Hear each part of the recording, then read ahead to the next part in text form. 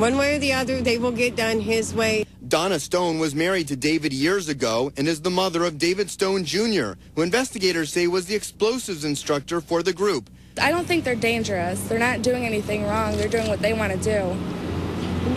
If they wanted to do something, they would have already done something. They follow what the leader tells them to do, which is the head honcho. The group includes David Stone Sr., his 2 sons, his wife Tina Stone, and several others. Federal investigators say group members plan to kill a member of law enforcement after a traffic stop or during an ambush or making a false 911 call to lure law enforcement to them. Once the murder was complete, they then planned to attack the funeral procession to kill even more people with explosives considered to be weapons of mass destruction.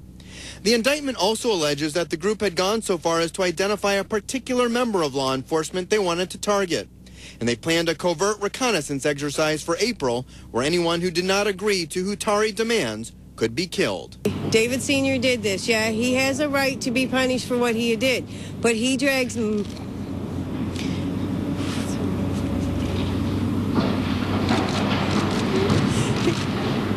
He drags my son into this, and it's wrong.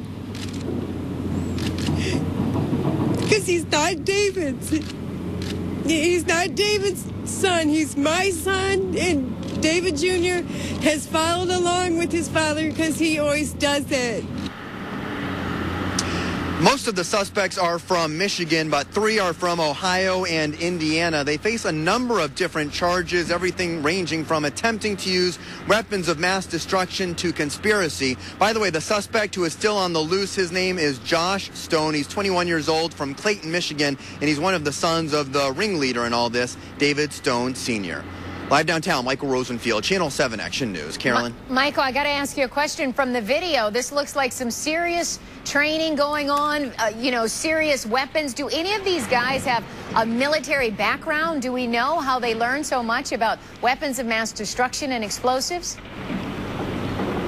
We're not sure exactly how they've learned about all this, but they have been around for a while, and they do have, it seems to be a substantial following, at least in southern Michigan. And because they're online, we're not sure how far their reach really is and where they're attracting followers from. But they're pretty organized. They had a ranking system within the organization. They had code words and nicknames. So they've been around for a while and seem to have this anti-government approach going on for quite a while. All right, Michael. Well, I know we're going to continue to follow this story to the end. Thank you much. We'll talk to you later.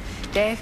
And we're learning more about the Hutaree and their beliefs. Our Team 7 coverage continues now with ABC's Dan Harris. In this video posted on their website, the Hutaree, who say Jesus is their, quote, top general, are seen prowling the woods with camouflage and weapons. On their site, the group declares, "We believe that one day there will be an Antichrist. All Christians must know this and prepare." They go on to say that we are prepared to defend all those who belong to Christ and save those who aren't.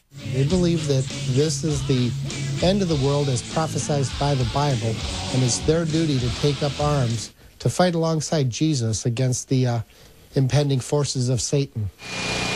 Over the weekend, federal law enforcement officials launched massive raids, apparently against the Hutaree in Michigan, Ohio, and Indiana, although they're not yet saying why. Obviously, someone's got a source or a wiretap or intel's coming to them in some form or fashion to trigger, all right, we're not going to let these guys take one step further in this operation. We're going to take them down. Michael Lackamar, a spokesman for the Southeast Michigan Volunteer Militia, says several members of the Hutaree showed up at the doorstep of one of his colleagues in the militia movement shortly after the raid. They were asking for a place to hide, as it were, and he wasn't willing to assist them in that manner. Lackamar says that while his group has trained with the Hutaree are not truly part of the militia movement. We're community-based. We're willing to accept anybody that lives among us that wants to protect themselves, their neighborhood, wants to help out in times of emergency. By contrast, he says, the Hutaree are more like a cult. For law enforcement, going after a group like this can be very risky.